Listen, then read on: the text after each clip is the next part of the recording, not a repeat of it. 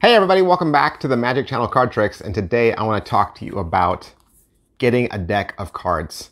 I know, that seems like a really simple thing to talk about, and maybe you think, well, we shouldn't even talk about it. I mean, what's there to talk about? But there's a lot of talk and a lot of controversy about what makes a good quality deck of cards, and I'm going to offer to you, if you're going to do card tricks, if this is going to be something that you pursue, you're going to want to get a good deck. Now, what's the difference between a good deck and a bad deck? Well, a good deck is going to handle well. And everyone has their own opinions about what handling well means. My take would be that it's done on good paper and the cards are cut well, okay? My favorite decks of cards are from Bicycle. This is the United States Playing Card Company, and they're made in the USA. And they'll say that right on the tuck case. Even if it doesn't say the Bicycle brand up at the top, chances are it's going to say that it's made in Erlanger, Kentucky, right there at the bottom. So even if it doesn't say Bicycle, if it says Erlanger, Kentucky, then it's going to be a deck from the United States Playing Card Company. Now, a long time ago, Bicycle was also in Ohio. So if you find an older deck and it says made in Ohio, and it says Bicycle, then those are vintage decks, and people swear by Ohio decks. But I'm just going to argue, if you're just starting out in Magic, you want to go down to your grocery store, Walmart, a drugstore, any place that sells playing cards, go over into the stationery aisle. Sometimes it's even the school supplies aisle. In a bigger department store, it's going to be the same aisle where you're going to find board games, and just find yourself a deck of either red or blue rider back playing cards. These are going to be the cards that everyone recognizes. These are going to be the cards that are going to match any gaffs or gimmick decks you get in the future. And as far as handling goes, you just can't get much better. You really can't. Now, I know you're going to watch videos and they're going to be on YouTube or Instagram, and you're going to see all kinds of magicians or even cardistry experts flourish, and they're going to have all of these really great designer decks. Here's the Gemini Casino deck. I got a deck of the new Fontaines right here. I mean, you get a lot of people that swear by the cardistry decks. I got the new Orbit deck right here as well. Here's the thing. These decks are all made by Bicycle. Okay? The only difference is the pattern that's been drawn on the face. That's it. If you went down to the United States Playing Card Company right now, you would see that they only have one roll of paper. They have one roll of paper that they use for all of their decks. Every single one of their decks uses the exact same paper. Exact same paper.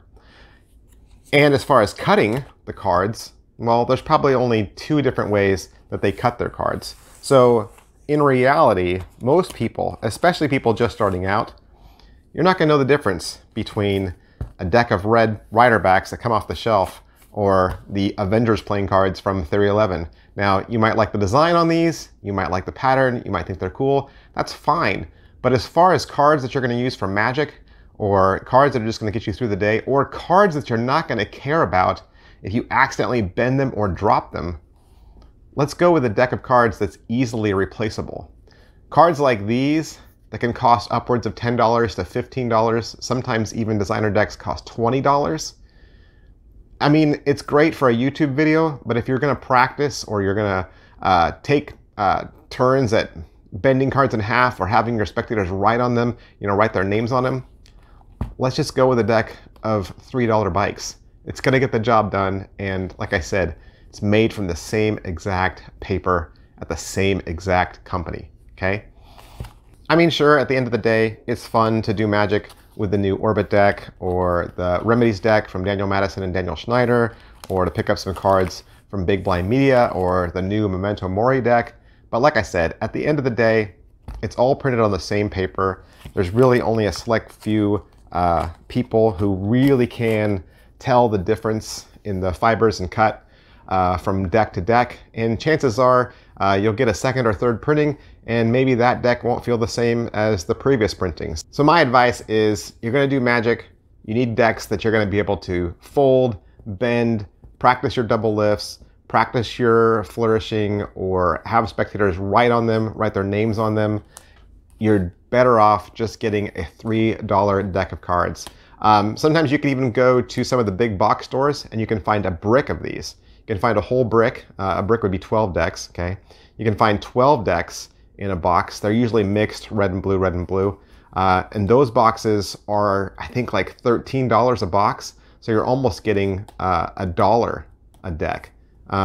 You're so much better going on with a deck like this, I think, in my opinion. And then maybe over time, as you get better, you can splurge and pick up some of these novelty decks or collector decks. But for my dollar, I'm always going to come back to a red deck of Rider backs. Don't feel bad if this is your deck of choice, because it's my deck of choice, and it's the deck of choice for magicians all over. Okay. But let's say you want to buy a Magic deck. So this would be a deck of cards that does a specific Magic trick. Okay, it's a gimmick deck, a trick deck, a gaff deck. Again, I'm going to say, look for the Bicycle logo brand. Look for the words air cushion finish. Look for the words made in the USA. Look for the words Erlanger, Kentucky. If it doesn't say those, chances are you're going to get an inferior product, something that's perhaps a made in China deck, or something that's made at a subpar printing company. You don't want cheap paper. You don't want a cheap cut on your deck, okay? That is going to be the thing that separates a good deck from a poor deck. And they're out there. They are out there. There are magicians who have cheapened out and they've had their Magic deck printed on a inferior paper. It makes all the difference in the world. Because the reality is, when you get your deck out, you're going to want cards that glide across the mat, right? You're going to want to be able to spread your cards and have them be perfectly seen, each card individually, and that you can push the cards out like this, and so they don't, notice how they don't clump up, they don't stick in little groups. There's little pockets of air in between these cards that allow them to push and manage very well. You want cards that are going to handle beautifully and that'll group back up nice and neat, have really smooth cut corners, and you're going to want to hear that beautiful sound when you riffle through them. You don't want them to clump up, so make sure you get cards made in the USA, Erlanger, Kentucky. Look for that Bicycle brand, and I promise you, you will have a good deck of cards to do Magic with. All right, that's everything I wanted to say. I probably went on way too long, but get out there, get yourself a good deck of cards, scroll through some of these videos and find some magic tricks for yourself to learn. Don't forget to like and subscribe to this channel, especially if you want to learn some really simple card tricks that anyone can do using props that you find around the house, or, like I said, a deck of cards. Thanks for watching, guys. I'll see you next time. Bye.